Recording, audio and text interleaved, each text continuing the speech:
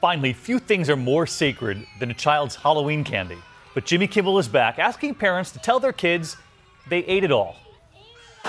We got a record number of videos this year. But could he possibly beat those reactions before? Last night I ate all your candy. Why? Because it was good. You ruined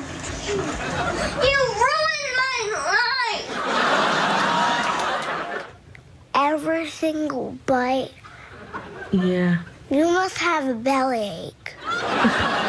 But this year, moments even Jimmy couldn't see coming. Watch both of them. Did you eat all the chocolate things? Yes. I didn't want to wake you Did up. you eat the cookies? I ate all of it. Daddy, too. We've asked Jimmy before, whose own mom was a prankster. The candy? Really? A lot of people say, oh, it's mean, you shouldn't do this. I think most parents know whether their children will be able to handle something like this. How? What do you mean, how? I ate it. I don't want to see you ever again. Now go get a job. And finally, the boys who were on to their mother.